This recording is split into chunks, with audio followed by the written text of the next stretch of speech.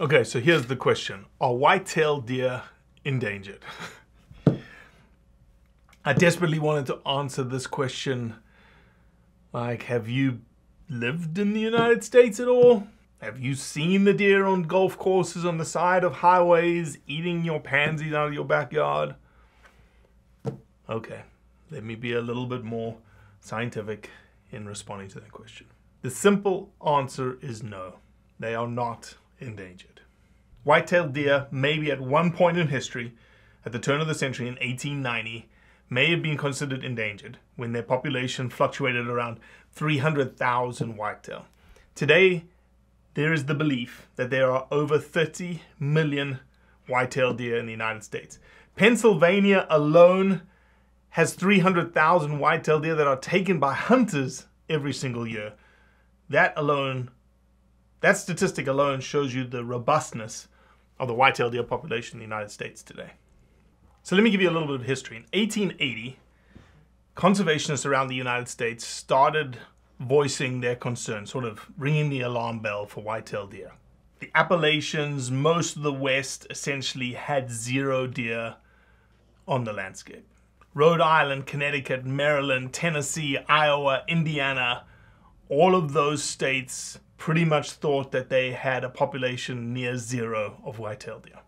The last deer in Indiana was essentially shot in Red Cloud in 1893.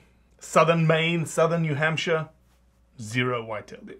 As I said, today, Fish and Game agencies estimate 30 million white-tailed deer. You can pretty much find a white-tailed deer everywhere. I was just in the Frank Church Wilderness way back in there, and there were white-tailed deer there.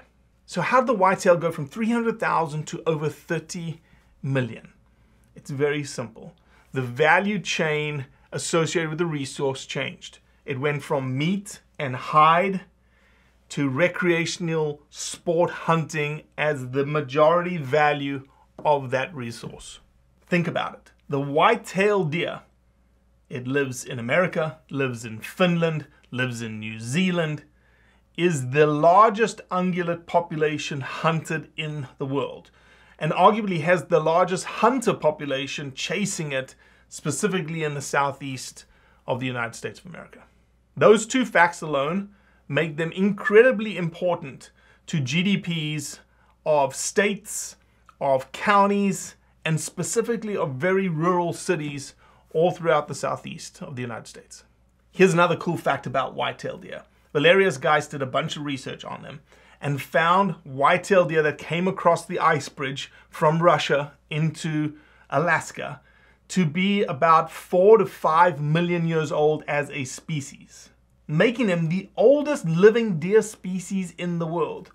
Every other species, moose, antelope, elk, are not counted in millions of years, but rather tens of thousands of years old. Lastly, the term whitetail was coined by Lewis and Clark in their expedition across the West, where in their expedition journals, you can see Clark writing that they came across lots of elk and white-tail deer. He was merely using the descriptor of the tail of the deer to name the deer, and that's why today it is the white-tailed deer. So there's your answer.